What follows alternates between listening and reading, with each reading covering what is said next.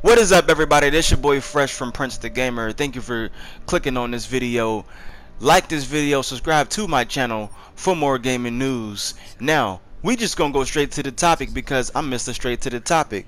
So Cyberpunk 2077 promotional campaign has already been planned, and it will relay on a surprise factor. What is going on?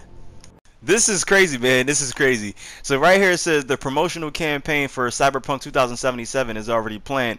Says CD Projekt Red CEO Martin Torinsky or something like that. Its main element is the surprise. So I cannot even say when it will begin, simply because it has to come as a surprise. Man, what's going on? What is going on with this game, yo? Like, if the game is not going to come out until, like, what? Freaking 2021?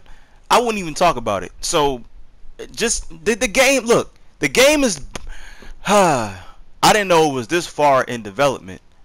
I mean, it better be, like, this far in development if you coming from teasing this game back in 2012.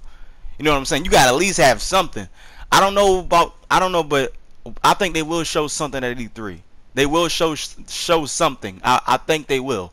You never know. They might walk up on that stage, Microsoft or Sony. You never know whose stage they're going to walk on. They might walk on their own stage.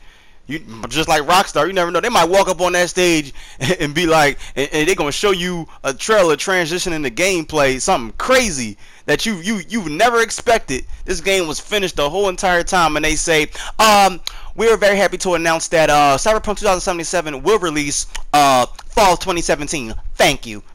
That would honestly kill Destiny 2, and it will kill Battlefront 2 or any game that's in the fall.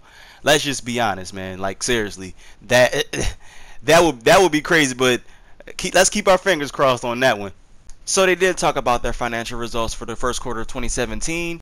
Which top sales profit came from the game The Witcher 3 and its expansion packs. The game is 2 years old now, but everybody loves The Witcher 3. Everybody loves The Witcher 3. It's an amazing game. I still didn't beat it yet. Still ain't beat it. Still didn't beat it. But don't judge me. Don't judge me. I love the game too as well. It's awesome. But that is all the news I want to talk about today about Cyberpunk 2077. Shout out CD Projekt Red. Keep doing y'all thing. Work hard, play hard. It's gonna be worth the wait. This your boy Prince the Gamer, signing out. It don't matter if you black or white, because all of us gamers unite. Peace.